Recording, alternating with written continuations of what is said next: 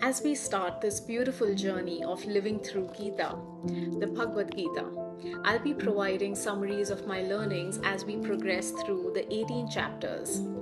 Bhagavad Gita is the best life manual that will ever exist, so I really hope that this series helps you and me to live life to the fullest so that we're in touch with our consciousness on a daily basis. Bhagavad Gita is a conversation that took place at the end of Dwapar Yuga, in the battlefield of Kurukshetra, between Lord Sri Krishna and his dear friend and devotee Arjun, where Arjun had to fight against his own family, his cousins.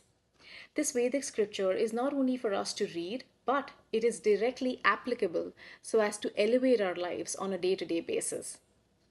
Now, you might think that why did Sri Krishna choose the battlefield to impart knowledge to Arjun? Reality is that Arjun was already an enlightened being.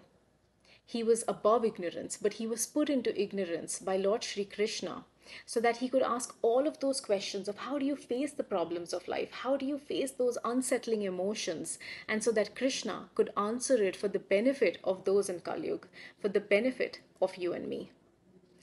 Krishna says that to attain him, you don't really have to run from the material world. You don't have to really renounce everything and go sit on a mountaintop. You can attain him in the midst of adversity, in the midst of your and my life being a battlefield where we are faced with confusion and chaos, but we can still move towards clarity.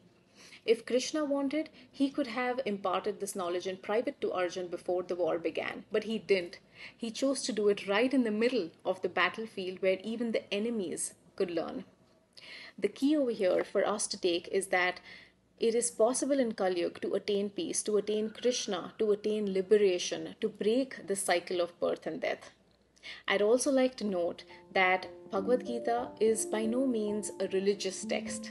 There is no mention of any religion or, for that matter, even temple throughout this book.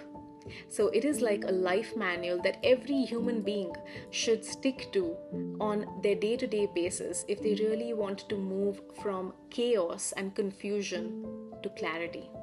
Just like how Arjun went in this journey with the help of his mentor, with the help of Lord Sri Krishna.